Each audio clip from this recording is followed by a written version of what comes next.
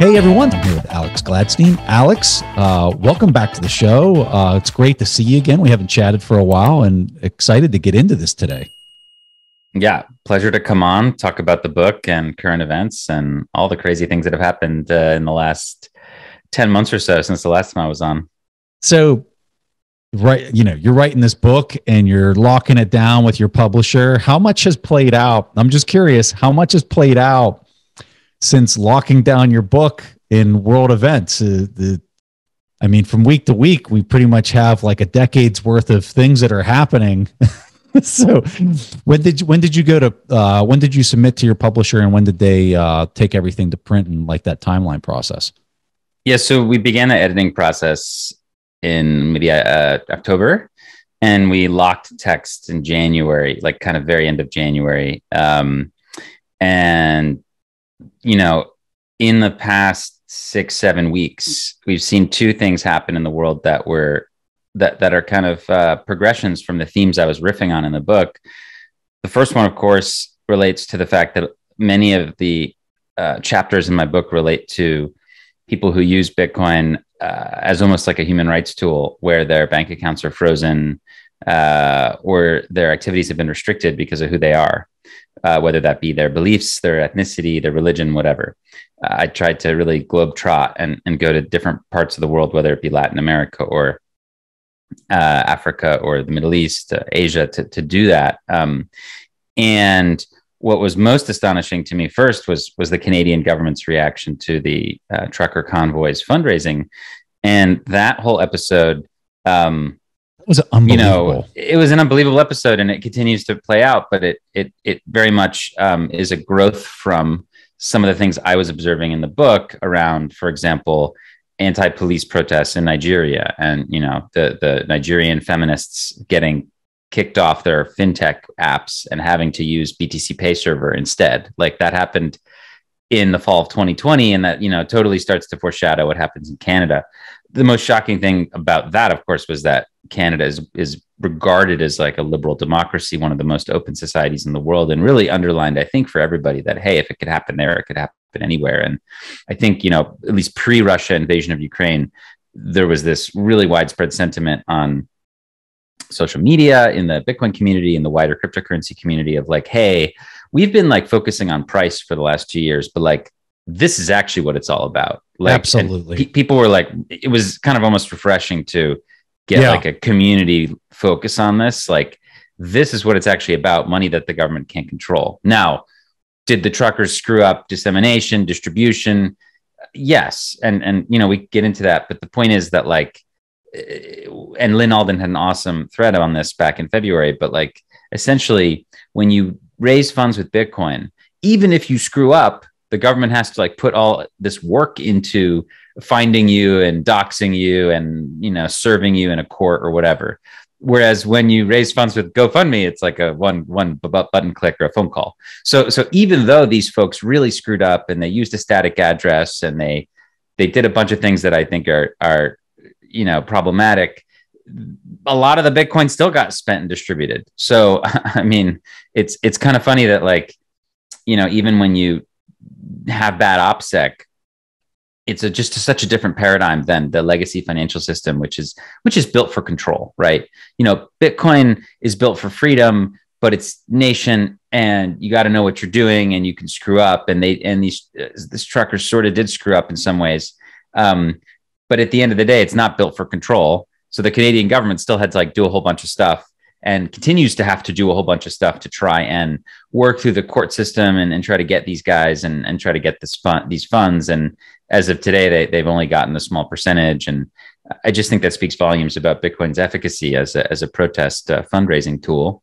And then like on the 24th of February, Putin invades Ukraine. And I mean, man, this is obviously the big topic that has changed the world. It will be in history seen like the US invasion of Iraq or the fall of the Berlin Wall. This is like that level of importance of event for a variety of reasons.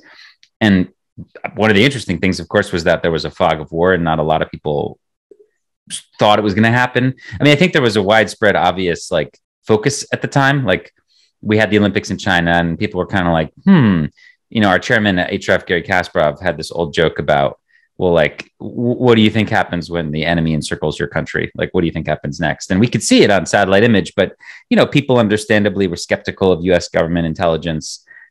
A lot of people, especially in the Bitcoin community, don't trust the US government. And I didn't think it was going to happen. I kept seeing the reports. I was like, they're not going to invade. No, Ukraine. It's not. And there are incredible Russian journalists who work for, like, The Guardian, New York Times, who didn't think it was going to happen, who live in Russia. I mean, so it's like, who are Russian. So, there was a lot of fog of war stuff going on, but ultimately Putin invades, and then the West freezes the Russian central bank reserves, right? And there's been some really great discussion on this, especially by Luke Groman on the Grant Williams show, and by other folks. But really, a watershed moment. You had the memo by Zoltan at Credit Suisse come out, and look, things take time, but, like, clearly the last 8 months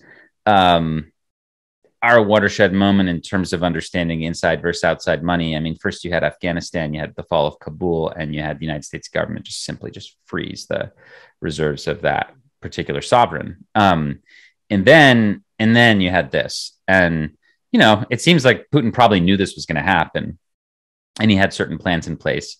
But for a one superpower to, like, just be able to freeze another superpower's savings because the other superpower chose to save in its rival's liabilities, is now something that is a global discussion topic, whereas it just wasn't before. Okay. So now you're thinking about China, the CCP. Okay, what happens if they invade Taiwan later this year? Well, guess what? $1 trillion of their assets are going to get frozen. So they've got about $1.1 trillion of American securities that they've saved, right? So I think that causes pause and hesitation. And the realist view, which I have a couple different hats, but I mean, obviously I'm a human rights activist, but I'm also trying to have this realist view of monetary economics and the way the world works from that perspective. The realist view, quite obviously, is that over the next few years, and especially over this decade, big powers are going to diversify their savings away from the U.S. Treasury, and that was the other theme that I wrote about a lot in my book, was monetary history and how essentially we went from gold as the reserve currency to essentially the U.S. dollar or the U.S. Treasury as the reserve currency, and how I think eventually we're going to go to Bitcoin, and that was sort of a big part of a couple of the chapters in my book that tried to do a retrospective on that. So to come out of the book publishing process and see just like this super vivid use case, obviously for Bitcoin, from as like a freedom money at the micro level, and to see all these critics come out and say, I was wrong on Bitcoin, like we need it, all these Telegram groups I'm in with all these kind of TradFi people, they were like, oh, I mean, hey, obviously, I guess we need Bitcoin. And then to see the macro effect of what I had been talking a lot about with regard to the trajectory of the dollar system have a clearly historic milestone. And, we're living in history right now as you and I speak. So we'll see what happens, obviously. But to have those two things happen right after was pretty amazing. And it felt like the process of writing, which started for me in 2020, during early 2020, during two things happened. Obviously, we had COVID, the sort of COVID shutdown. I was at home all the time, doing a lot of reading. I made a pledge to myself to learn more about the bond markets because I thought that was really kind of interesting. And I didn't know much about it. And I spent 2 years learning about that. And then I started to interview people in the space that I thought were interesting. And I had this book project in mind. And that's when I interviewed, for example, Adam Back and a few other folks.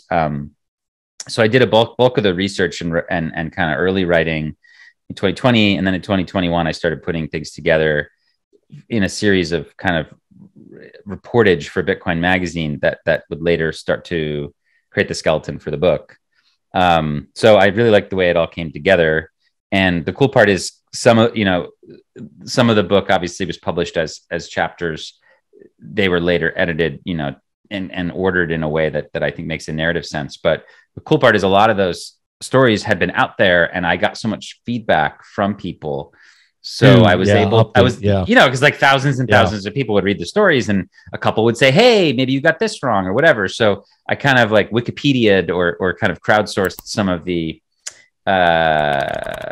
things that maybe I had gotten wrong or whatever. And that means the book is pretty polished from that perspective. And I'm really happy and confident about everything that's in there. But anyway, to conclude the opening here, what a time to publish the book. And I mean, wow. I mean, what a time. And again, it reminded me of the process of writing, because I had written, one of my chapters is about how Bitcoin adoption works globally, and how it's sort of like this Trojan horse for freedom. And I write this chapter, and I'm thinking a lot about it. And then all of a sudden I see this like, populist leader in Central America, like adopt Bitcoin. And I was there in the crowd when Jack Mallers announced it. It was so astonishing. And then just to start to see that, unfold, and then to get to go down there and do a big piece on that, I thought was important. But yeah, we're just living history right now. And this El Salvador story continues to be important. I mean, just today we saw that the Honduran government, which clearly had been mulling Bitcoin adoption, because the central bank put out a statement about Bitcoin adoption today. Like the Central Bank of Honduras put out a statement about Bitcoin adoption today. I mean, wow. So that they put that out, and they basically said, cool your ideas. We're going to do a CBDC. It seems. So we'll see. I mean, I wouldn't be shocked if, again, you see some things happening in Central America. It just seems inevitable. But for now, this new government, leftist government in Honduras, which I obviously thought would be really interesting if they did something with Bitcoin, because ultimately I think leftist governments will. But that comes out today, and you've got the U.S. Senate Foreign Relations Committee, going after this bill that they want to pass, that like basically mandates the State Department and other agencies to like do a thorough investigation of El Salvador's Bitcoin adoption. And it's like, let's talk that. Let's get into that before we go to the book. I want to talk more about this, because I read this on Twitter today, and I also wanted to just comment. I think Twitter is the best peer review for anything that you can possibly write on the planet. Though the academic peer review process is totally dead. Just post it on Twitter, and you'll get real feedback. You might not like the tone that the feedback comes in, but you'll get real feedback. Okay, so this announcement, this Senate plan to direct the State Department to investigate El Salvador's Bitcoin adoption. This is a 4-page document that goes into a very specific definition of at least my interpretation of what I read was they want to fully understand the benefits and potentially detriments of having a Bitcoin legal tender system in a country, what impacts that has on businesses, individuals, you name it. And then the very last portion of this 4-page document, it said that the U.S. government wants a study conducted on what the ramifications of that might mean to the existing dollar reserve system. It's just like a maybe 2-sentence comment about a study on that particular topic. So this just came out today. Like, what the heck does this mean? And the turnaround time was what, 90 days or something like that, Alex? Yeah. So I did a comment for Politico about it this morning. But essentially, I would imagine you would agree that the sort of big takeaway is like, wow, the U.S. government's extremely serious about Bitcoin adoption in Central America. Like the Senate Foreign Relations Committee is making this a massive priority. I'm sure even the president of El Salvador seemed pretty shocked based on his comment on Twitter. Yeah, I mean, he's like, believe, hey, we're some little country. Like this is crazy, and no doubt with the prodding of Treasury and FinCEN and OFAC and all the rest. But look, I think that's the big takeaway, is that the U.S. government's taking this extremely seriously. That's the general takeaway. But look, I think could we get some interesting new data from such a study? Yes, definitely. I mean, there could be another data point, okay, a U.S. government data point, which we should take with a grain of salt, but it'll go in there and they will, I imagine, try to figure out like percentage of adoption. They'll try to suss out some of these claims that Bukele's making. It can't hurt to have another data point. So that's one thing. But when you read through this memo or this potential bill, it just strikes me that it's kind of set up to produce a negative outcome. Like it starts out by talking about how will this challenge essentially like the travel rule type financial dragnet rules that the United States has in place. Like how will this challenge the KYC AML regime, and how will it challenge the World Bank and the IMF, and how will it challenge the existing monetary order is essentially the questions I think they're really trying to ask. I don't think necessarily they're trying to figure out like, oh, is this good and should we do that? I think obviously they know where they stand on that. They don't want to do this. I think what they're trying to do is, can by throwing their weight around here, maybe can they discourage other countries from doing it, right? And maybe Honduras is evidence of that. We don't know, but obviously that government was mulling it clearly. If the central bank would put out a statement, I mean, there's no reason the central bank would feel the need to put out a detailed statement about Bitcoin adoption if they hadn't been discussing it internally. Mm-hmm. So, maybe the U.S. government put some pressure there. I'm not sure. I think Kamala just, went down there and, they seem pretty tight. So I'm not really sure what's going on there, but could we get something interesting out of it? Maybe, but I think the big takeaway is simply that the U.S. government's very concerned that a Bitcoin model could break the current system. And yeah, wow. The irony for me is that the way that you phrase that last sentence is how I think most of the world is going to perceive this, is that Bitcoin broke the old system. When in reality, the old system is breaking itself. And there's just this thing over here that just happens to be ready to catch all of the broken pieces and kind of piece it all back together. Yeah, again. No. Bitcoin's the life raft, not the iceberg, right? No, exactly. 100%. No, and I agree with that, of course. But the vibe I got. No, but the vibe I got from reading what they're saying is what I'm kind of trying to conclude here with is that the bill is set up for a memo or a finding that says Bitcoin's the iceberg. That's all. And even if it does, and I agree with you, and I think even if it does say that and it comes back with, hey, this is really bad, everything's going to, I think the critical question that has to be asked when a person would read that report is, so what? What can you do to prevent that from happening or to prevent that from evolving in that direction? And do you have that authority to prevent that? And I think you and I both know the answers, or we suspect we know the answers to both of those very difficult questions that any individual, company, government body is going to have to ask itself as they're trying to understand and wrap their head around this. And the answer is no, you can't. You don't have a unilateral authority to prevent this thing on a global scale for every single participant to not participate. And as long as that, what I just said is a true statement, if that's a true statement, well, then you have to choose to participate, right? So, yeah. And I also think that, look, I think it also just helps us recenter and realize how exceptional the El Salvador move was. And look, obviously I've been very critical of Bukele, taking a lot of heat on Bitcoin Twitter for being critical of Bukele, but whatever, man. I think that, if he plays his cards right, he could do great things for his country.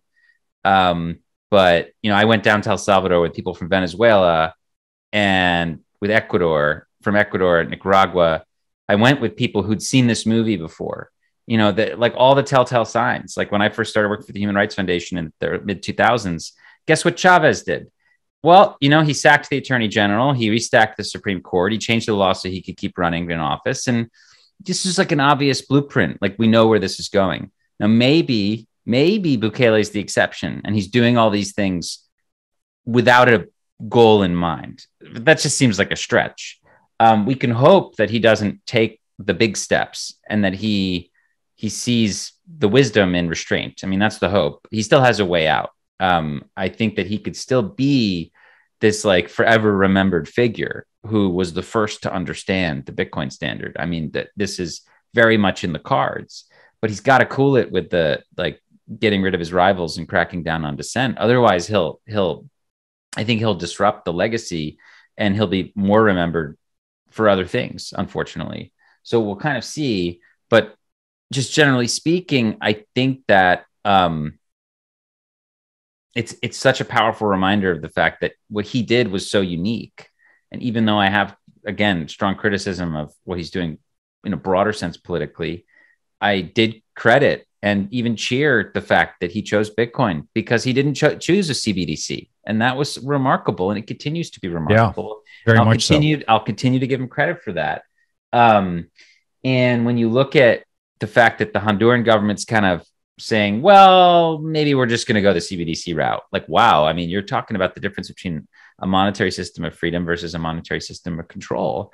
And ironically, 7 hours ago from when you and I are talking right now, the Fed, the Fed having a Twitter account, by the way, is hilarious. But okay, so the Fed tweets, why is the Federal Reserve considering a hashtag CBDC now? 1 out of 3 thread. What a wild statement to make on this very day. They have a graphic and everything going on. So it's like, they're setting it up. The Fed is going to roll out a CBDC at some point. I mean, we're hearing from Powell. We heard from today that, it would have to, he's like, it's got to have privacy, but also identifiability. Okay. Well, that means that it's not going to have privacy, right? You notice how they're definitely not talking about it for a peg, right? Which, right. Like the whole thing is about having a unit that is not being debased, that pegs and holds everybody to a monetary standard without debasing it and shoving it into the hands of a select few, group of people. So that's the thing that I think so few get when you get into the CBDCs is, first and foremost, it has to be pegged. It has to have a fixed supply that can't be manipulated by a single point or, a few people in a room, and no CBDC is going to do that. Yeah, they have to debase. Yeah, no, and look, I like to answer the Fed's question. Why is the Fed considering a CBDC now? Well, I have 3 answers. Number one, to replace cash with a tool of surveillance. That's like the writing's on the wall for that one. Number two, to establish limits on who can use dollars. Another big one that's kind of obvious. But number three, and to your point, yeah, it's to make it easier to conduct expansionary and repressive monetary policy. I mean, they can do helicopter money, they can do programmable money.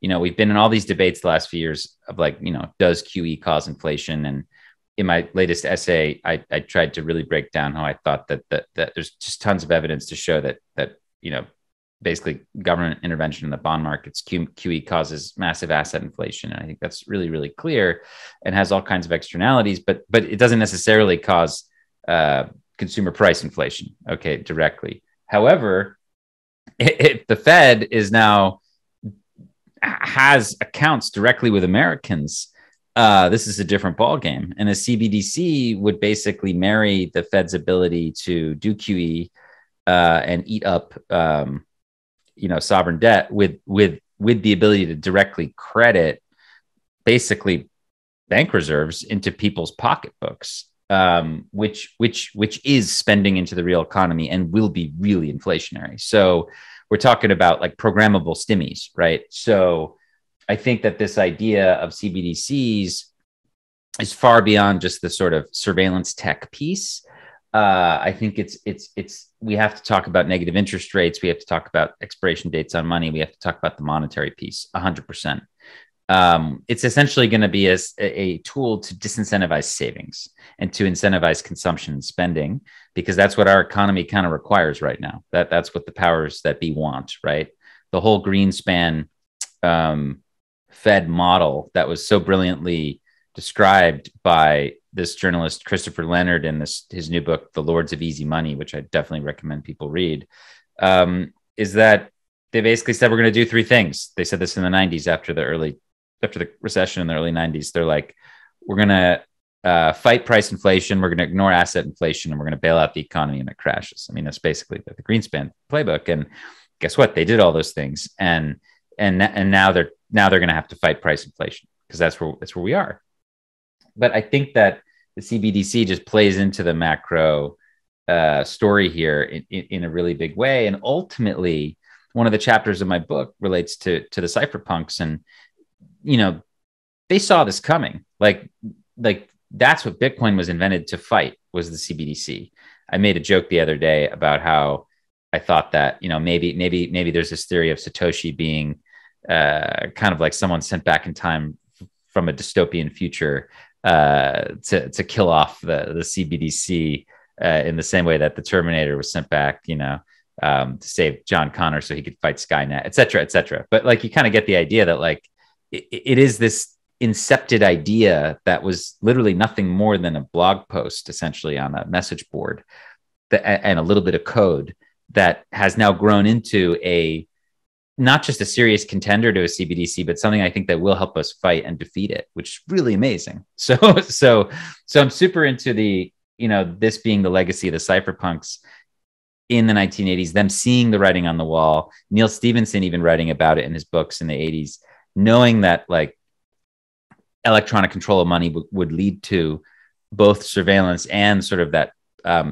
easy monetary policy, programmably easy monetary policy, and then literally them designing a thing that could fight back. And that's where we are today. And we're lucky to live in one of the many different parallel universes. We're lucky to live in one of them where Bitcoin did get invented, and we do have a tool to fight back. Otherwise, I wouldn't be super bullish or optimistic about the future as I am now.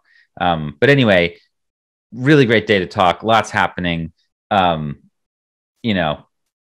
Very, very clear that we're about to see this battle kind of unfold, even domestically between CBDCs and Bitcoin. And we'll be here for that. I like the 3 points that you lay out in that response to the central bank, because each of those 3 points that you make, which obviously I don't think anybody can even argue any of those 3 points, but each one of them is a breakdown in trust. They lead to a breakdown in trust of the user of that CBDC, because you're putting optionality into the currency that can just totally usurp their buying power at no notice if you tick somebody off, or somebody doesn't like what you're doing or whatever. And I've been following this guy. I love this guy, Fed Guy 12, Joseph Wang, writing about his experiences working as a trader at the Fed for years and years and years. And I've been noticing that he's like increasingly, I don't know, he's on the right side here, which is really interesting. He tweeted today, a CBDC is just a surveillance tool and has no place in a free society. And I'm like, hell yeah, that's the right take. And it's like, that's right. It's amazing that somebody who worked inside the beast, for a decade or whatever, that's his viewpoint. Like, he saw how this sausage is made, and he was like, nah, we don't want this. This is not good for us. And he told me that I talked to him, and I read a lot of his stuff in preparation and during research for a recent essay that I wrote on basically foreign policy and QE, which I think is like a very overlooked topic. But essentially, he was essentially saying something like the fact that, usually the bond market plays is sort of a check on government power, just like the Senate and the House are a check on the executive branch, and just like the Supreme Court is a check on the executive branch. Well, the bond market's a check on government power too, and that actually, basically through the Fed's actions, they took that check away. Okay, so I think that somebody who saw that all go down post 2008 and realized, like, wow, there's just like all this centralized power coming together, sees that a CBDC is just like the worst possible thing. I mean, it's like adding kerosene to the fire. I mean, it's like anything they can do now. I mean, man, if they can just program stimulus, it'll be abused. I mean, and Democratic politicians aren't necessarily at fault. There was a guy, Jack Reff, he wrote a lot about gold standard and the U.S. moving off the gold standard in the 50s, 60s, and 70s. French writer, French diplomat, I believe, and he talked a lot about how in a democratic society, the politicians are always going to choose inflation. They're not going to choose restraint. It's just it's like they are designed to do so. So if our democratic system has this fiat central banking model where there are no restraints, and what I'm describing is literally just history. In fact, like they will continue to run up a deficit. I mean, especially if you're the reserve currency. I mean, look, our debt is now 31 trillion, 30 trillion, and Fed's talking about raising rates. Well, guess what? They raise rates. I mean, if rates for every 1% in rates that they raise, you get another $300 billion that we owe in payments, right, this year. So our federal budget's only $6 trillion. So if we go up 3%, you're talking almost another $1 trillion of payments. And this will literally bankrupt the country. So yeah, it's going to be very interesting to watch this all play out. And all of these things around CBDCs kind of come out of what I learned about and wrote about in the book, because they dovetail those two themes that neatly dovetail with the Canadian truckers and what we've seen with regard to the US policy versus Russia and the sanctions, which is the micro and the macro, which is the Bitcoin as this like tool for individuals to fight back against repression, right? And to do protest money, let's say, okay? And the macro being this potentially new outside money, neutral digital reserve asset, right? So those were the two ideas that I was most taken by and fascinated by and puzzled by as I was writing the book. And the chapters all move through kind of both of those themes, the micro and the macro. I can just say for people listening to this, your first person accounts and stories throughout the book are absolutely phenomenal. Just reading those first-hand accounts is just like I don't know how to really describe it. It really put a face to this movement and just made it so real for me. And when you start off the book, you have a title here, some like subtitling in the start of the book, and the subtitling was just, when I read it, I just sat there and I'm like, this is such a powerful statement because it encapsulates so much of my day-to-day interactions on Twitter, and people in this space are pretty much with Americans and people who live here stateside, right? Mm-hmm. I don't see the actual impact that this is having, because so much of what our conversations revolve around is an investing number go up discussion point. But this is the subtitle. You say, how financial privilege blinds dollar users to Bitcoin's importance. And I read that and I just thought to myself, my God, that is so true. And I tried to just kind of put myself in any other person around the world. And you provide so many, you talk about Nigeria, Sudan, Ethiopia, you list all these countries throughout the book that you have done firsthand account interviews with people that are Bitcoiners in these nations, and their point of view. And my God, what a powerful read. I mean, it's phenomenal. So I guess in there, the question for me is, what account for you just sticks out in your head?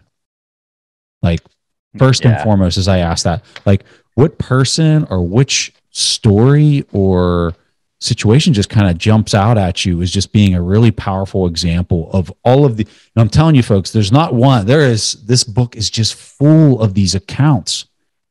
What do you got? Yeah. So for me, I think I'll say a general thing and then I'll mention someone specifically, but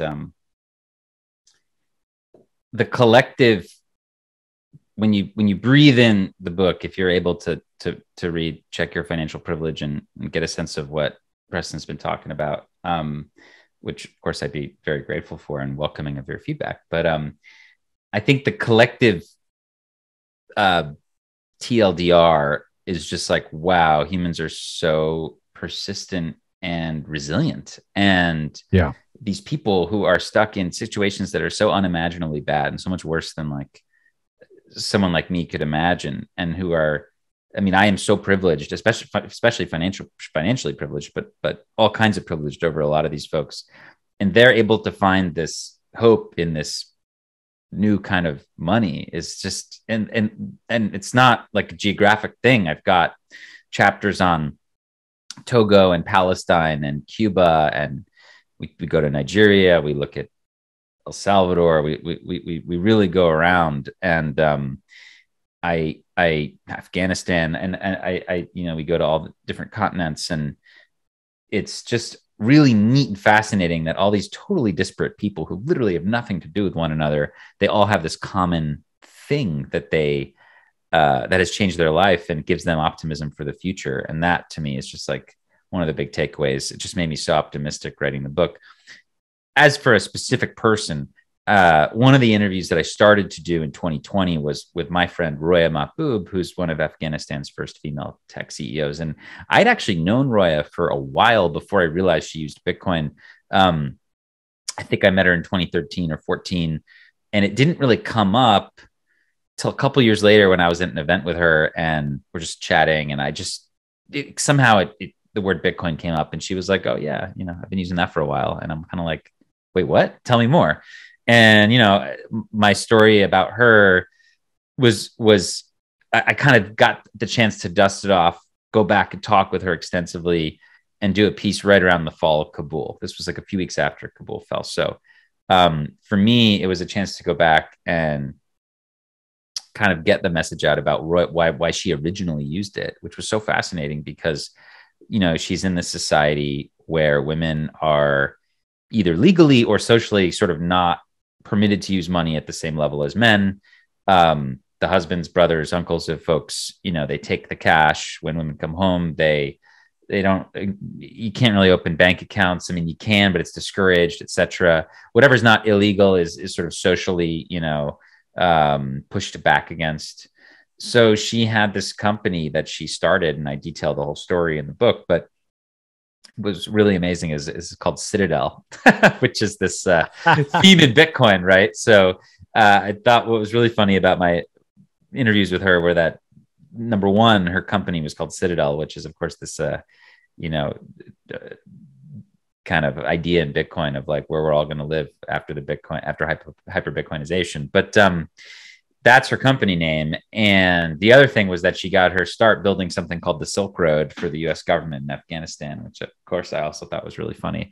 But basically she starts hiring women to work for her, and they're trying to figure out all these payment options, and they don't have an M-Pesa type thing in Afghanistan. All the fintech that we use is censored. Their currencies, not doing so well over time. So look, somebody points out Bitcoin to her. This was in like late 2012, I guess. And she's like, she got an open mind. She says, let's do it. So throughout like the spring and summer of 2013, the fall of 2013, they're like, she's paying these women in Bitcoin. And then like, it gives them the sense of financial freedom because they can actually own the asset, and that she teaches them how to set up a wallet. They were of course much more rudimentary back then, but they worked basically the same way. And whenever the women wanted to spend, Roya's sister made like a side business of, buying the Bitcoin back, either for goods or for cash. And that's just this like little ecosystem she built. And over time, like hundreds and even thousands of women and girls learned about this in this way.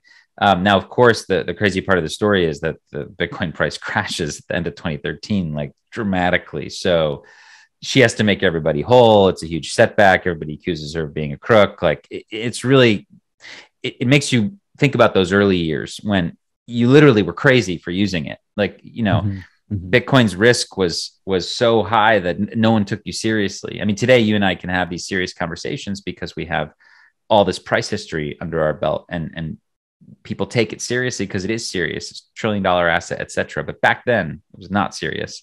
So she risks it all. And afterwards, though, she can't shake it. She's like, there's something there that's so cool that we could have this money that women could be equal in, like essentially that does not discriminate based on gender.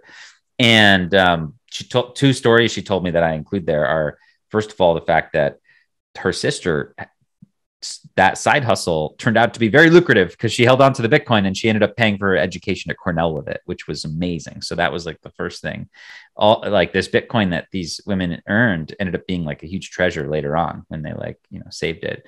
And then this other person who worked for her fled the country, brought her Bitcoin with her, made it all the way to Germany, you know, across Iran, Turkey, the whole thing, you know, boat flipping over, you know, the horrible stuff that Afghans have to go through to get to a better life. Makes it to Germany, has brought the seed phrase with her, ends up having this nest egg, and in 2017 is able to sell some of it and start a new life in Germany. And that's where she is now. And like these two stories I thought were really something else. And the last thing I'll mention about that piece, which is, I thought this Roya herself was the specific person that remained in my mind as kind of the most interesting, although all of the people I talked to were awesome and fascinating in different ways, was the fact that she had gone to Kabul about a year ago and tried to convince her parents to buy some and to diversify into it. And they were like, it wasn't like that they didn't believe her because she became kind of world renowned for her work in this area. It was that they just were, you know, uncomfortable, procrastinating. And the craziest lesson is that they ended up not doing it. And then similarly to the way that when Putin invaded Ukraine, everybody was shocked. It was like kind of a surprise. Like you saw all those things on social that I saw. People are hanging out in Kiev partying like until the day it happened. Yeah. Similar like to, I mean, people knew that the army was coming, the Taliban were coming, but like it was extremely sudden. Right. And her parents had to flee. And guess what? Couldn't bring their savings with them. So she has this regret that she wasn't able to sufficiently persuade them to do this, because had they just diversified a little bit to Bitcoin, they could have brought some of their wealth with them. And that's a theme that I've seen all across all the writing I've done is like, and stories that didn't make it into the book that will be maybe for a future book about Syria, Venezuela, other places. Like what a powerful thing. Yeah. Now Ukraine. I mean, there was a great CNBC piece out there by one of the journalists there, Mackenzie, who's Sigalos. She's been really, really great on the Bitcoin beat lately. And I talked to her a lot in that story, gave her some sources, and she ended up writing about a young guy who fled Ukraine with 40% of his life savings intact, whereas most people, you know, lost everything. That idea of like refugee money is extremely powerful. So anyway, I thought that story was a big takeaway for me in the book.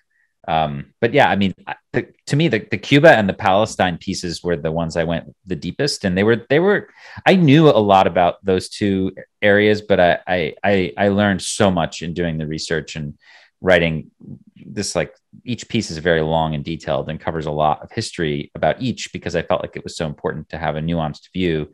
And I really, really changed my own mind about a lot of things as I wrote those pieces. And it's two very different scenarios, but, you know, two situations where people are trapped, you know, between two kind of almost external forces. Like in both cases, they have the local corrupt government, whether that be the Cuban dictatorship or the Palestinian Authority. And then they have this like foreign presence, whether it be the Israeli, the IDF, or the US and the US embargo. And both of them are putting this pressure on them and hurting their ability to do commerce and to save and transact and to enjoy the things that you and I have as privileged Americans. And I just thought that the dichotomy of both of those stories was quite powerful. So I definitely am very proud of those two chapters as well, especially just given that, like, I mean, Bitcoin is just badass. Like it's like this one thing that they can like say, I'm going to use this and I don't care what you have to say. And one of the women I interviewed in the, you know, Cuba chapter, it's like, I found her on like Max and Stacy's like Telegram group. And it's just like, it's amazing, but she's now doing well. She got in early 2020 and she's doing well enough now that she's like supporting one of her family members in America, like, you know, with Bitcoin, which is, she's like a, you know, Cuban middle class, meaning extremely poor medical worker who works for the state in that country. And she just was stacking sats and learned about it that way. And everybody can do that. And it just gives me a lot of hope. So yeah, I mean, the book covers a lot of ground. 90% of coffee that you buy from the grocery store is actually stale. You heard that right. The coffee you know and you think you love needs an upgrade. Instead of buying the same old, let Trade Coffee send you something freshly roasted that you are literally guaranteed to love. Trade Coffee sells the freshest roasted and ethically sourced beans in America from the best coffee roasters. They ship for free to you as often as you like, whole or ground. My favorite thing about Trade Coffee is the quiz. You simply go on the website, you answer a few questions. It's super simple and quick, and then they actually recommend a bag of coffee that they think you'll love, and I guarantee you they'll be right. They recently sent me a bag from Sightglass Coffee, and usually I put honey in my coffee, but this time I think I could drink it actually black because it's so smooth and delicious. I absolutely loved it. One of the other major benefits is that they ship you the coffee in a compostable bag, so you can literally bury your coffee in the bag that they ship it in. Their subscription is no hassle. You can skip shipments, change the frequency, or cancel at any time. Right now, Trade is offering a total of $20 off your first 3 bags when you go to drinktrade.com/TIP or click the link in the description below. That's more than 16 cups of coffee for free. To get started, take their quiz at drinktrade.com/TIP and start your journey to the perfect cup. That's drinktrade.com/TIP for $20 off your first 3 bags. I was speaking of covering a lot of ground. One of the sections of the book that I was just thoroughly impressed with, this is not a topic that I've ever covered on the show before, or at least I don't think I have. You talk a little bit and you write about the birth of the cypherpunk movement and how it was the seeds into Bitcoin. And you talk about interviewing Adam, and you cover the whole cast of characters that were part of the cypherpunk movement. Can you cover a little bit of this research with my audience and just kind of give them a background of how this all kind of sprung out of that movement and the time frame? This happened decades ago, but give them kind of an idea of when this really kind of started kicking off and a little bit of the backstory, because I don't think that we've ever covered this on our show. Yeah, so I think, I tried to set up the book with a couple, as you say, kind of immediate characters to show you people who are using Bitcoin around the world in ways that might surprise you. And then I tried with chapter 2 to bring it back to like before those people even had thought about a money that their government didn't control. There was a whole group of folks working towards providing that tool for humanity, and they were the cypherpunks. And look, the research goes through a lot of books writing that was done in the late 70s, 80s, and 90s, and there's a veritable treasure trove of reportage from Wired magazine from the 90s that's so phenomenal on this, especially by this guy Stephen Levy. But like Wired magazine in the 90s was amazing. Like if you read this stuff, it's like so cool. I mean, they were living a similar moment to what we're living now.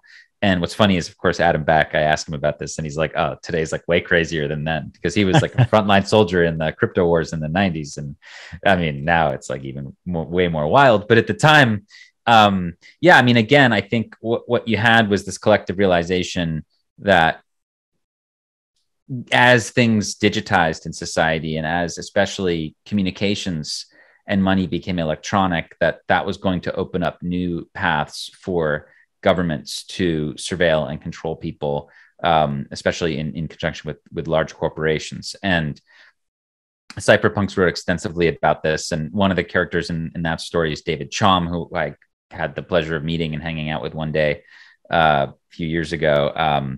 Just kind of spending the day with him and just talking to him about his life and what he's up to. But, he was one of the first who really saw the need for not just encrypted communications, but encrypted money. And essentially, like in the 70s, scientists came up with ways for 2 individuals to trade a secret on the internet. This was done out of research at Stanford University. And it was really groundbreaking. But, this sort of, concept to practice takes time. And actually, it took about 15 years to get from the sort of what we would call like the RSA paper based on Whitfield and Diffie's work around public key encryption in the mid 70s to having an actual device that could allow me and you to have essentially an encrypted message online. And that obviously was, PGP. So the PGP project and Phil Zimmerman, right? Pretty good privacy. that kind of came out in the early 90s, but it was built on the back of all this stuff by all these academics who had been exploring these issues, David Chaum, not least among them. And you go back, you read his stuff from the 80s and 90s, and he knew it. He was like, look, this is going to be this Orwellian state. We got to stop it. And they knew back then. And basically the cypherpunk movement is sort of the validation of a realization that there's two ways to protect our rights. We can ask the government for them, or we can seize them ourselves through open source code. And this is always what I'm thinking about today with these debates around CBDCs, FedCoin, whatever. Like back then, yeah, you could like go to the US government. I mean, it's same characters. I mean, Clinton was president. Senator Biden was very involved in cracking down on free speech on the internet and on encryption. Same people that are leading our country today back then did not want Americans to have privacy on the internet for the same reasons that they don't want us to have Bitcoin today. Whatever, child porn, terrorism, crime, they make up anything. They just didn't want to give up the power, right? They wanted the clipper chip. They wanted a device in every American's, consumer technology, piece of equipment that would allow them to have like basically a key into the private messages. So I think what was so interesting is just seeing the cypherpunk ethos is that, no, we're just going to go ahead and seize our rights with open source code. And ask for forgiveness and not permission. And that was essential. I mean, they had to do that because you weren't going to lobby your way into freedom back then. And you're not going to do it today either. And that's why I think Bitcoin is so important. Like, we're not going to be able to like, there's a lot of these people who, a lot of them I respect, they think that we can convince the government to make like private cash. Like there's just a lot of reasons why that's not going to work. And I think I was inspired by the cypherpunks in that they saw that this was such a kind of existential threat. And, after kind of making it possible to have encrypted messaging, which was kind of like the first battle, the war, or like the holy grail, I guess, was eCash. And it was this thing that had always been talked about in sci-fi writing. Again, Neil Stephenson, his books were so formative for a lot of these people. And you go back, and Reason did a really good kind of video series on the cypherpunk early years, but you look at these people like Tim May, John Gilmore, the other folks, Eric Hughes, the Cypherpunk Manifesto, like all this stuff, they got together in the early 90s and they decided, we're going to fight back. And Adam Back was part of that. And Adam Back was, it was no coincidence that he was the first person to get an email from Satoshi Nakamoto. Like he had decades of experience in distributed systems and cyber money. Like he was very much a part of that. And so my essay, my second chapter in the book goes through all these characters, and we learn about what, David Chaum and what he tried to do with DigiCash and why it failed. And then kind of people like Adam Back and Wei Dai and others, kind of Nick Szabo, kind of like looking at why it failed, and then kind of get this realization that I felt was lacking in the genre of, although Aaron from Bitcoin Magazine, Von Weerdem, has done a really good job describing this as well, that it wasn't just about the privacy piece. Like, we need to remember that Satoshi did not unveil Bitcoin after a surveillance scandal like a Snowden files. He or she, whoever it was, unveiled Bitcoin after the great financial crisis and after government bailouts of banks and after moral hazard was established. And, I think that, it's very powerful that they choose to like kind of integrate 6102 and the executive order 6102, which made holding gold illegal in America, into kind of these key numbers in the Bitcoin code, and that they chose a birthday of April 5th, which was the date that FDR issued that order. And like all this stuff about monetary history is just sort of littered throughout Bitcoin. And it really gives you the clues that you need to understand, not least the Genesis block and Chancellor on the brink of bailout of banks. Again, that Bitcoin was not just about eCash and the title of the white paper, right? It was not just about privacy. It was about that. And the cypherpunks, that's obviously kind of where they started. But you get this kind of realization from Adam and others that what was really essential was to actually create a money system that the government didn't control. That was a decentralized mint, as Adam puts it. And that's what Satoshi figured out. So you can kind of see in Satoshi's work that they were standing on the shoulders of these like cypherpunk giants who fought for free speech on the internet, but also that they had seen what happened to gold and how it got killed as a money, and how the US government basically managed to defeat it and replace it with its own debt as the world reserve currency. That clearly was on the mind of these folks. And, you know, again, Satoshi sits at the end of a long line of them, but they all contributed. And at the end of the day, I thought what was so powerful was that, you know, it's really a monetary innovation and not necessarily like a technological innovation. And that really my thesis essentially of that chapter is that I don't think you could have had Bitcoin or a decentralized money without the kind of the monetary policy focus. Like the 21 million piece is like what makes everything else possible. Yeah. So I just loved going through all that history and doing that piece with Adam. Was great to get a lot of his time to be able to just learn about all these interesting things that he did when he was younger. I mean, it's like completely amazing. I mean, it's miraculous. It really puts on a showcase of, you know, if there was one person or this was multiple people, the amount of foresight, research, knowledge, that was there, with like just the hints that you were talking about that are embedded into a lot of this stuff. And I mean, that is just at the as surface level as you can get compared to everything else that's underneath the hood that's going on. It's miraculous. Yeah. And you really get a sense, especially from Hal Finney, who, you know, Hal Finney worked at DigiCash, you know, Nick Szabo worked at DigiCash, but Hal, what I was trying to say is Hal worked at PGP. Like Hal was one of the first contributors to Phil Zimmerman, and they were all part of this community that they were fighting the surveillance state, you know. But Hal and others realized that to fight the surveillance state, you got to fight central banking. That's what they realized. This is kind of this astonishing conclusion, which most people just would have completely missed, I think. Yeah. And still to this day, the like digital liberties activist groups in the world are just not tuned into like why fiat central banking is a problem. Like that's just not on their radar at all. And, you know, we thank God that Satoshi figured this out, but like, it wasn't just him or her, or whoever it was many people who through trial and error, you know, figured this out. But Hal especially knew, you know, you can see that he kind of took some of Nick's ideas about BitGold and married them with some of Wei Dai's ideas. And he had his reusable proof of work thing in 2004, which was really the last big innovation before Bitcoin. And yeah, I mean, he, you know, what a legend. I mean, dude, he was running Bitcoin right away. Unbelievable. Within a few days was like, oh, this could be worth like $10 million. Yeah, like the posts. I know the posts. I love this book, the Book of Satoshi, as we're talking about books. Yeah. That goes into all the old posts and just you can go back and you can read what these guys were saying at the Genesis block at that point in time, and it's just miraculous. The accuracy of their foresight is just unbelievable. Yeah, and now a big thing in Bitcoin today is, and to which of course Hal kind of predicted, he's like, look, in the future, I think it's going to be Bitcoin banks and Bitcoin will be the reserve currency, and we'll all use these like sort of let's say paper Bitcoin or fiat instruments on top of the bit.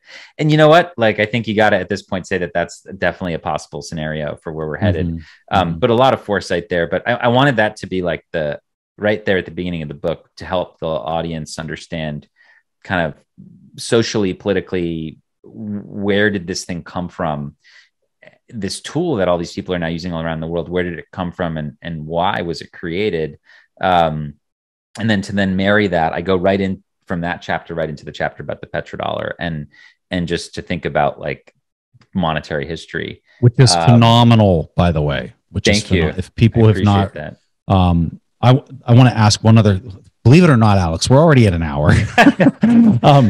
The petrodollar piece of your book is phenomenal. I would make the argument for people that maybe are not intimately familiar with how it arose, what it means, more importantly, what it means for like policy decisions and policy trends that we've seen over the past 4 decades.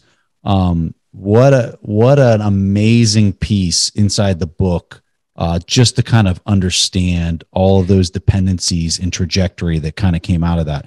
The thing that I know you get hit up a lot about transitioning and pivoting here, Yeah. that you get hit a lot by, is in the privacy space, for people that look at Bitcoin and they say there's better privacy solutions. And as a person that works in human rights, we think that you, Alex Gladstein, should be a much bigger proponent for the other solutions that are out there. You have a chapter in your book that's titled Bitcoin's Privacy Problem. Tell us your thoughts here and give us a little insight into the way that you view this. Yeah, well, I think, again, a lot of this was colored by my talks with Adam back and other cypherpunks, but there are kind of two ways to approach eCash. One is to focus on privacy, and one is to focus on basically monetary policy. And I think Adam and I and many others agree that Satoshi made the right call, focused first and foremost on monetary policy, on like creating a predictable, credible monetary policy that the whole world could appreciate and understand quite easily, and that had an incentive structure that would protect it over time as more and more people joined it, as opposed to got corrupted over time, which is what would happen in like a proof of stake type scenario. So I think that one of the interesting things Adam mentioned to me is that he was glad that he didn't tell Satoshi about this like one particular paper that was kind of focused on zero knowledge proofs, which would later give rise to Zcash. And the reason why is because it would have made Bitcoin too bulky. Like these like, at least let's say up until now, these kind of, highly encrypted transactions are just larger in terms of just the information that they carry. And one of the key things about Bitcoin, and I've mentioned it in different places in the book, but it is that essentially there's been obviously a tension over the years. It's largely over now, but there was definitely a really existential moment in Bitcoin history, 2015 to 2017, where there was essentially a fight over how kind of big the blocks would be in Bitcoin. And this all has to do with this idea of like being able to run the Bitcoin software at home or having to trust a server somewhere else to do it. And I think that Adam knew even then that like if you kind of focused on privacy tech at the base, it would make the transactions really big, and people wouldn't really be able to run the software at home to verify for themselves everything, and they'd have to trust somebody else because you'd need very specialized hardware to do this. That was the right decision, to focus on like making things so that anybody could operate Bitcoin at home. And that necessitated like, vulnerabilities in privacy. Like, again, Bitcoin's pseudonymous. Obviously, we know all about chain analysis and how, if you're not careful, like somebody can just watch what's happening. But I think the right call was made in terms of like, we can develop privacy as we go. And of course, the people who create other alternative cryptocurrencies that focus on privacy would argue the opposite. But hey, I mean, my general take as to why I think the most important thing is to help privacy in Bitcoin. There's two reasons. Number one, I just don't think that these altcoins are going to last. Like they might be useful tools today, sure. And you see like Samurai Wallet allowing its users to do swaps with Monero. Okay, well, like maybe it can be a useful tool today, but who knows what it's going to be like in a year or 2 years? We just don't know. And the thing is, some of these privacy coins are going to get basically canceled from exchanges. Like that's what happens. Like, they like how many exchanges accept Monero, which I think most kind of cypherpunk types would say would be like the most legitimate privacy coin.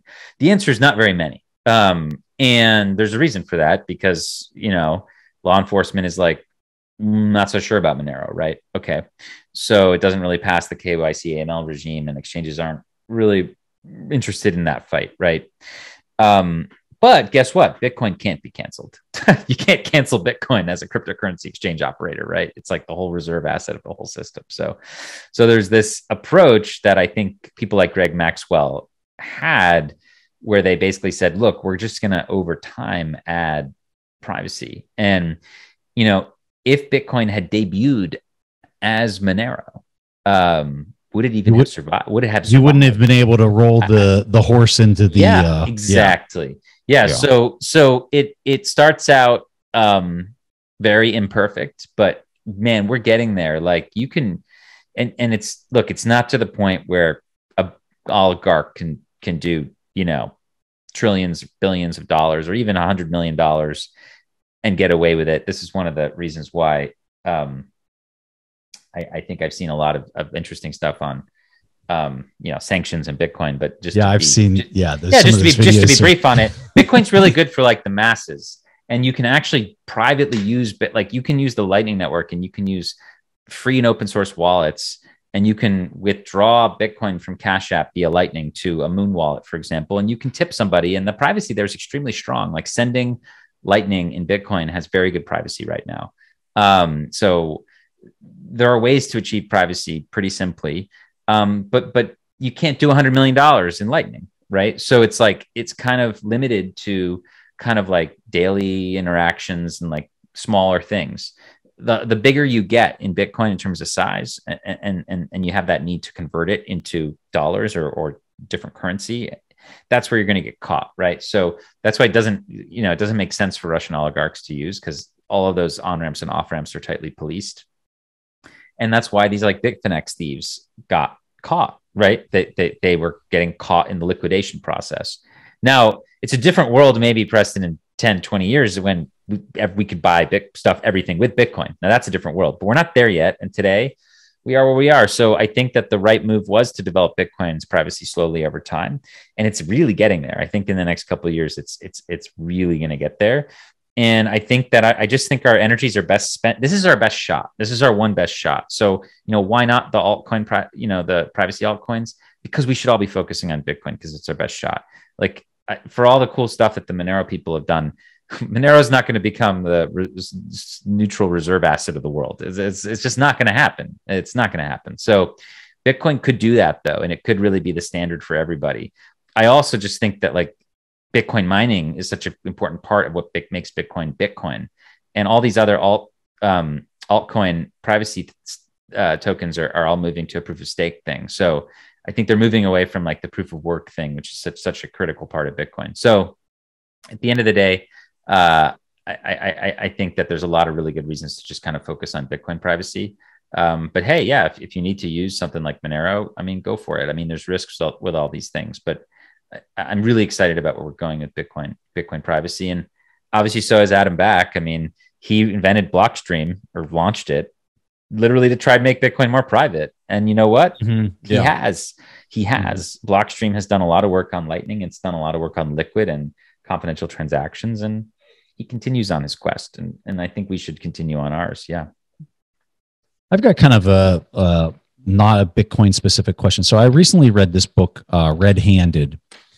And I don't know if you're familiar with the book or not, but in general, it goes around and it talks about all the perverted incentives that have matured in the past 2 decades, I would say, between China and all of these people in charge, running from Wall Street to academia, definitely on the politics side. It covers both political parties, and how, and it covers in Canada with Trudeau, and just all of these people that are leading all of these various facets of society, and how they're moving towards this socialist dictator-like power, where they I don't want to say that they're all for it, but they're much more accommodative or sympathetic to it, I think is probably the better word. They're sympathetic to it. Mm-hmm. We saw this with Charlie Munger recently talking about it. You see a lot of Ray Dalio's comments. You see, and I could just go on and on. And the book is, I walked away from reading this book and just disgusted. Like absolutely disgusted. And I guess meaning more about like the corporate complicity with China, or more about the general sort of trust in centrally planned systems, which is a little bit of both, a little bit of both. And just what I just don't understand how people that have been the beneficiaries of a free and open system for so many decades, right, could basically be turning their back on the thing that supplied them with all of this. I'm going to use the word power, but it might not be the right terminology. And they're looking at a system in China of just this total control, this absolute communist control, and almost. And Zuckerberg was also talked about in the book, where they're almost admiring it. And I don't understand what's driving that. What do you think? Because at the end of the day, it's all about centralization and control. It's like absolute control. What is driving so many people that are controlling the world today to be promoting this or sympathizing? It's very Hobbesian. It's very Leviathan, right? It's like order and chaos, right? And they're feeling that their society is breaking down, and they're looking at this it's the whole WEF narrative. It's the people at the WEF, the World Economic Forum, for people that aren't familiar with it. Yeah. No, I just mean that like the people who are starting to suck up to China or started to portray it in a good light are taken by this idea of order, and order being most important. And that like we just, our families need order. And the most important thing is like enough food to survive and just social order, as opposed to freedom and innovation and disruption. Like that's where they're trending. And there are things that make them feel that way.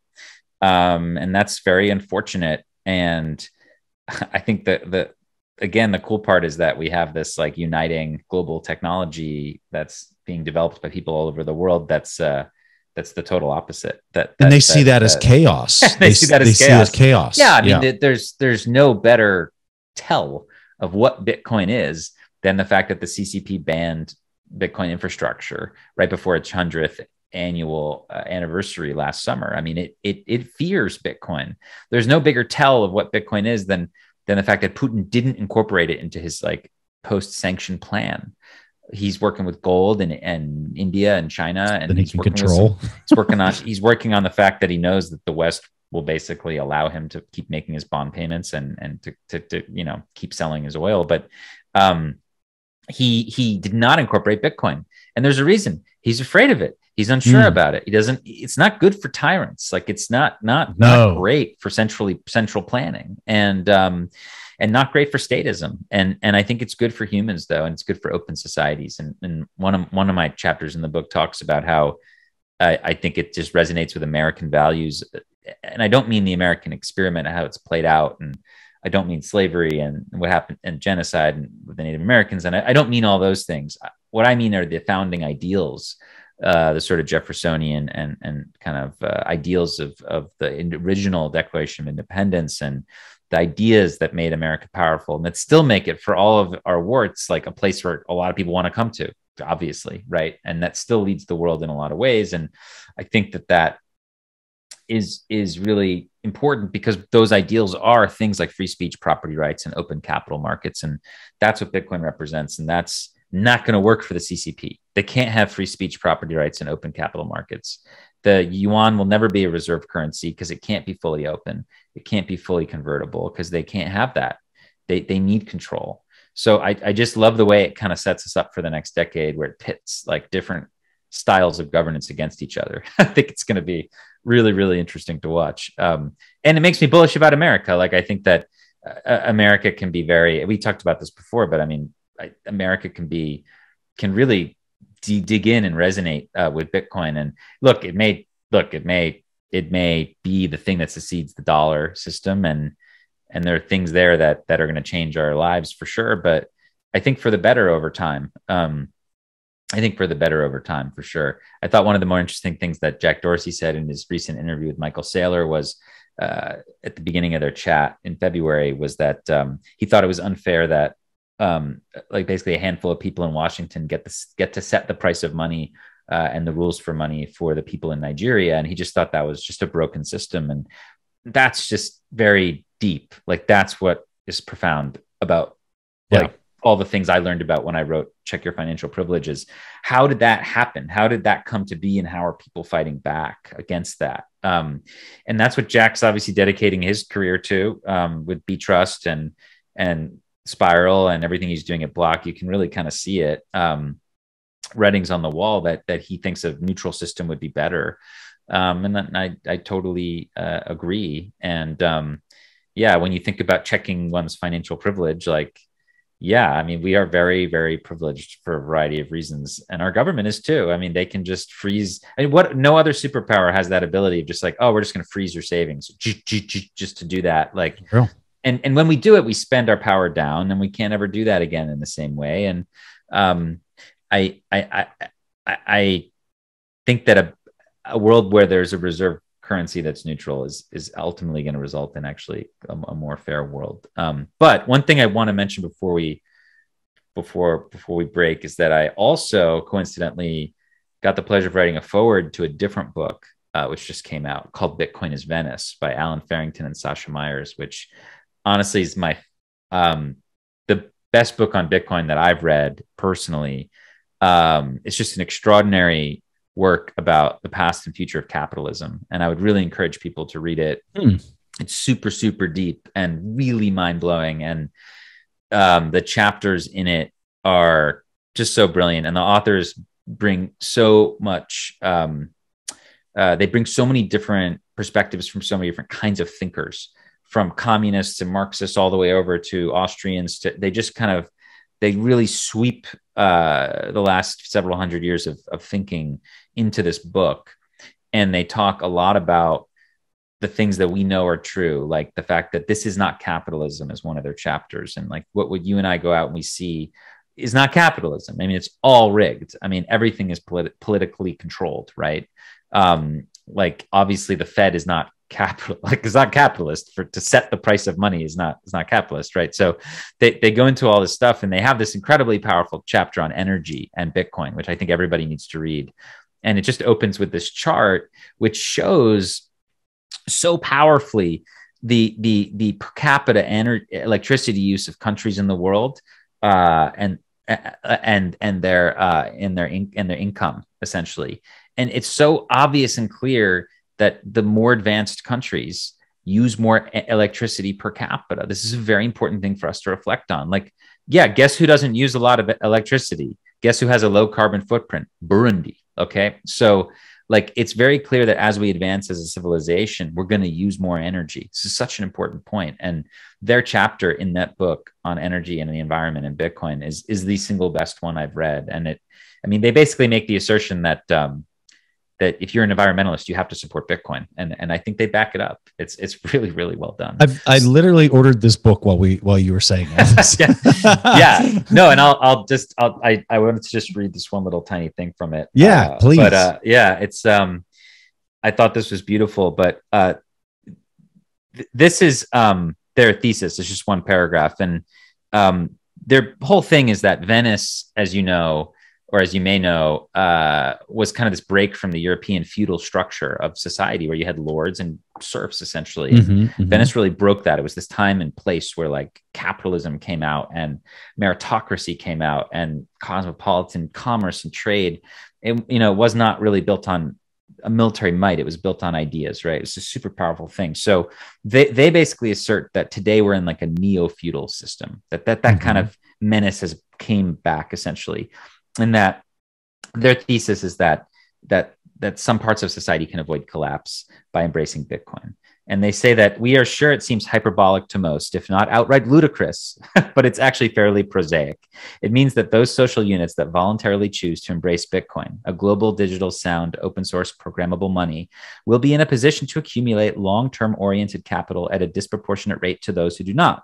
They will have a superior economic foundation from which to build healthy social and political institutions, which will contrast to those left behind as medieval Venice did to the remnants of the Western Empire. This is the thesis of the book in a nutshell. And I just thought that was so powerful, and delighted that they asked me to do the forward.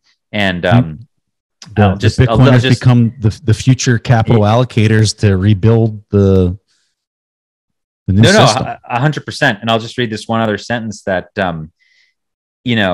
they actually, they believe that this rebooted feudalism that we live under, they believe that there's Bitcoin's like this sprout coming up, and it's this new model. And they believe that, in the book, they go through a variety of reasons why they think people around the world will be able to avoid feudalism through Bitcoin. And they have this sentence which really hit me in the feels, where it says, we think for some, but we hope for many, and we pray for all. And I just think that's so powerful. Like that's what I think what we're doing out here. I mean, obviously you spend a lot of time educating people about Bitcoin, talking to them about it. I think that's the feeling, right? Like we all know where this is going, and we hope that like people listen, but we pray for everybody. I mean, we really want everybody to be in this thing before the day comes when the big squeeze happens. And that's going to happen at some point. It's going to read like some freaking science fiction book, but there will be a big squeeze where in a matter of 72 hours, all of a sudden the world changes. Once in a millennia. Yeah. And we want to get everybody in before then that we care about. And that's our quest, right? So we do what we can. And hopefully my book will contribute to the ability of people to do so, and to convince and to just dialogue with people who have fallen prey to this like just pounding narrative from the mainstream media and governments that Bitcoin is dangerous and risky and extremist and criminal and all these things. And hopefully it'll show that that's just not the case, and that it's just this powerful humanitarian tool that's a liberation technology, and that we should not want to short it. We should want to invest in it. I mean, for the good of everybody. So I would say that's the TLDR, but just very grateful for you giving me the opportunity to come on and talk about this stuff. It's been really, really fun. Yeah, my pleasure, Alex. What an honor to have you here. And I can tell you, phenomenal book. Your research, your ability to humanize stories and make Bitcoin way bigger than number go up, because it is so much bigger. This is just this is, I think, a little bit beyond words, and not even remotely comprehensible to people today as to what this thing is. And for me, your book has just done a phenomenal job of just highlighting a lot of the stuff that, especially for an American and maybe a person in a very developed economy, doesn't see. They are totally warped by what it is that they use and what they have access to on a daily basis. And I don't think they realize what so many people on this planet don't have, and what they're seeing from their vantage point. Your book does such a phenomenal job doing that. So feel free to highlight anything else that you're working on or whatever, and we'll wrap it up from there. But thanks so much for making time and coming on, Alex. Thank you. No, this was great. No, I'll see a lot of you all hopefully in Miami in a few weeks. I'll be speaking on the main stage with three of my dearest friends, Yeonmi Park, an incredible North Korean who, I follow her. She's awesome. I mean, she wrote In Order to Live and had the most dramatic escape, and just is one of the bravest and most persistent people in the world. Amazing. She's gotten to tell her story on Rogan and all kinds of other places. So I get to be with her. She has some really interesting thoughts on Bitcoin, which I'm excited to share with the world. And my friend Farida Naburema, who is a character in my book, actually, who's from a country that is still ruled by the French colonial currency system. And she kind of views Bitcoin as a currency of decolonization, which I find so fascinating. So we're gonna talk about that. And then my friend Fadi from Palestine, from the West Bank, and he again is a character in the book. And we're going to talk a little bit about why he's optimistic about this technology and how it like meaningfully and measurably improves the lives of people in Palestine. So we get to do that panel, which I'm really jazzed about. I think they have us between Peter Thiel and Salinas. So hopefully we'll have a full room, which will be good. But we'll see you guys there. And then the Oslo, I'll tease the Oslo Freedom Forum, which is going to go down at the end of May in Norway. And it's a freedom conference. It's a human rights conference, but we're going to have an amazing financial freedom track sponsored by CT. And we're going to have just a variety of killer speakers, ranging from a lot of the people that I've talked about in my book who are Bitcoin advocates from authoritarian countries and emerging markets. People like Abu Bakr Nur Khalil, who's on Jack Dorsey's B Trust board, from Nigeria, to Leonid Volkov, who's Navalny's right-hand man and the person who's been intimately involved with raising tons of Bitcoin over the years for the Russian opposition movement. And then we're going to like bring them together with some of the more prominent folks in our space, like whether it be Jack Mallers or Lynn Alden or Jeff Booth or Elizabeth Stark, Matt Odell, etc. We have a really killer speaker lineup. So I'm really, really excited about that event. So folks can go to oslofreedomforum.com and sign up today if they want to join us. And we'll also have a live stream if you want to tune in at home. So appreciate the opportunity to shill that too. We'll put links in the show notes for all of that, and also for Alex's book. And Alex, thank you for making time. This was phenomenal. Thanks for having me, Preston. Thanks for watching. Make sure to subscribe and hit that notification bell so you don't miss out on the next podcast episode and new investing resources. What are your takeaways and thoughts on this discussion? Let us know in the comments section below.